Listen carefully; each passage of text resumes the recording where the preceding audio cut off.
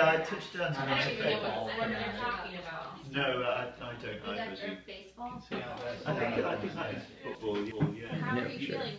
So Jill, have you found a nice boy yet? You know you don't want to die all alone with just your cat. I'd like to tell Cousin Andy that I haven't met just one nice boy. I've met 15 or 20, maybe a couple nice girls too. But I don't think that would go over very well at Thanksgiving dinner. Instead, tell your cousin that you quite like your cat and that everyone dies alone.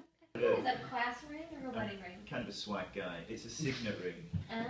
Yes. Wedding ring. Okay, so Jill, you turned 30 this year, right?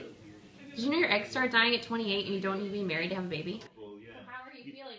You might want to tell your Aunt Katie that your reproductive system is really none of her business, and that you've frankly been inspired to forego childbirth because of her 3 little hell lions that she brought into the world. You're better suited to tell your Aunt Katie that you're considering having children when you're ready, which is not right now when you live in a 350 square foot studio apartment. They said the travel forecast was going to be really bad this year, but I had an easy plane too. So there I was, playing the quarterbacks.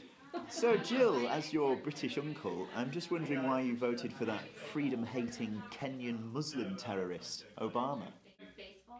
Now, I'd like to tell my uncle that rabid right-wing radio by Rush Limbaugh is probably not your best source of U.S. news, but in order to keep the peace, I'll instead just tell him there are more interesting things to spend Thanksgiving dinner talking about than politics.